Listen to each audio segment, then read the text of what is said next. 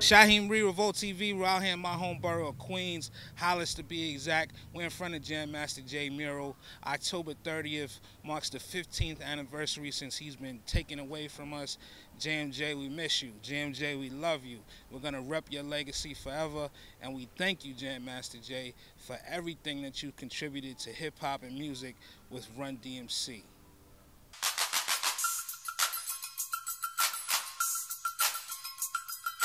Kick off, shoot, jump on the job. Now listen to the Jam Master as he starts to rock. His name is Jay, and he's on his way to be the best DJ in the US of A.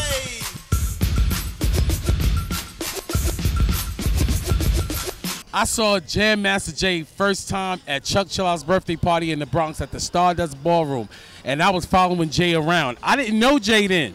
Yeah. But I was following him around, Stardust Ballroom in the Bronx. This had to be like, what?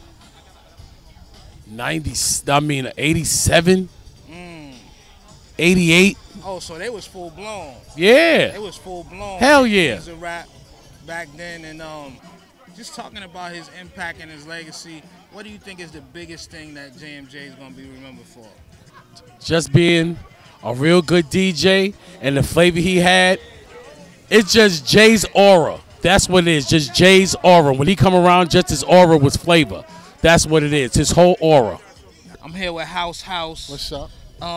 You see what he got in his hand right now. Old English. He got the old E. That's what we used to do. You definitely heard Run-DMC rap about that a few times in their music, man. And this was one of the people who first passed the old gold. Old English and Guinness style, we called it Cold Kunta. Yeah. Yeah, that's what we invented. Mixed together? Yes, mixed together. Damn. Black beer. What was it like when you got a chance to actually see him performing with Run-DMC? I was proud of him. Yeah. Their first performance was at the Encore, if I'm not mistaken. And Hollis had beef with the South Side. And bottles started flying. I'm from the South Side, man. Yes. Let's show some love, man. Show love to the South Side, Grandmaster Vic, GMV. Yeah, What's up? Yeah, I'm from those the are my South Side, dudes. man. Those are my dudes. I got a But rep. at that time, youngster. At that time, back in the days. At that time, youngster. Yeah. On the Avenue was where 165th? Yeah. Where the Coliseum is. Where everybody met at. Yeah. And it was Hollis, Southside. Woo. Okay. Yeah, So what happened when everybody met up? Everybody meeting up.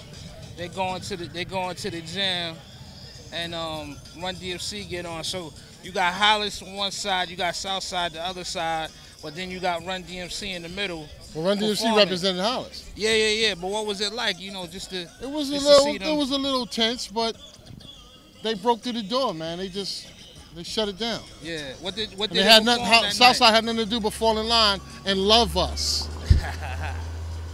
Big Lad, what's good, y'all? How's everything going? Jam Master Jay, one of your clients when you was cutting hair. Oh yeah, no doubt. Jam Master Jay definitely used to come to the Hut barbershop. I mean, like if everybody's seen the Belly movie, they shot the Belly movie there. Yeah. So he used to come there. That's where he actually got his hair cut from. So he would come there every 2 weeks, get his face done, get his hair cut, and all that. Now, what was the barbershop talk with Jam Master Jay? Did he like to talk about who was the hot rappers? Did he like to talk about the hood politics? What was the barbershop talk like with JMJ?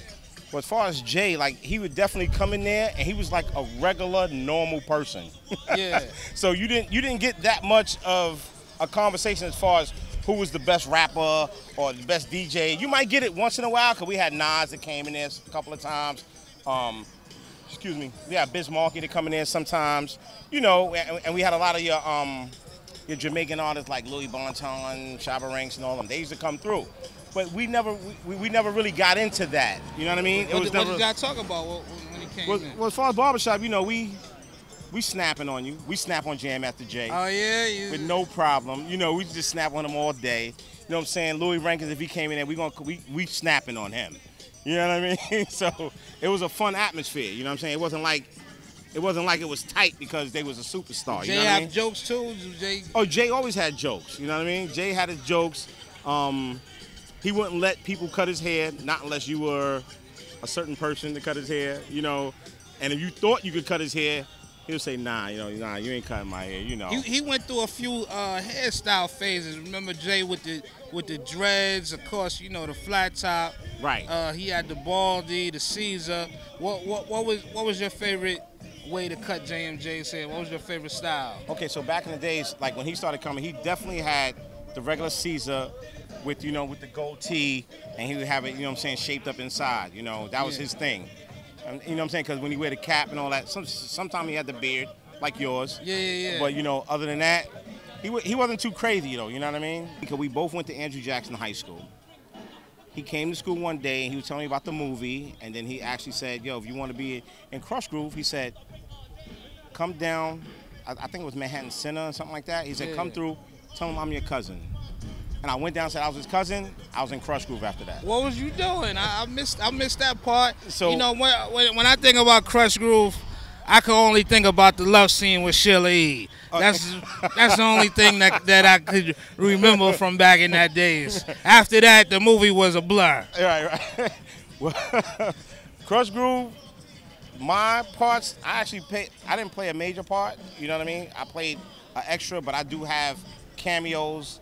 I'm seen, you know what I mean? What was that scene like? What was just the atmosphere of being on the set of Crush Groove? The atmosphere was amazing because you had Curtis Blow, you had Sheila E., and what's crazy about that, Prince would come to pick Sheila E. up. Word. That was crazy, yo. Prince would come pick Sheila E. up. He'll sit there, he'll sit in the back with us, chill out, you know, laughing, joking, you know, like it's nothing. Now, was Prince drinking the old English?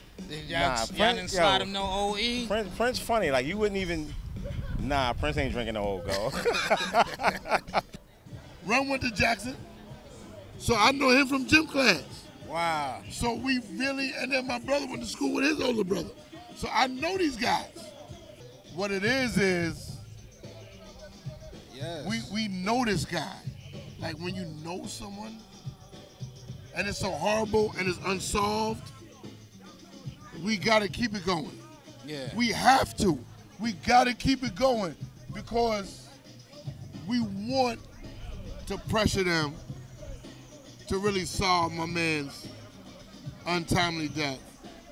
Yeah, when you was coming out with your group, man, JMJ was one of the executives at Def Jam. Tell me about getting the call from him the first time y'all spoke. Well, the first time Jay actually signed me to JMJ, he had signed Onyx. I believe Afros was signed to JMJ too. Yeah. Fifth was around that time, right? I'm not. Fifth wasn't there yet. Fifth was a little bit later. You can't really find too many people that had any bad words for, you know what I'm saying, about Jay.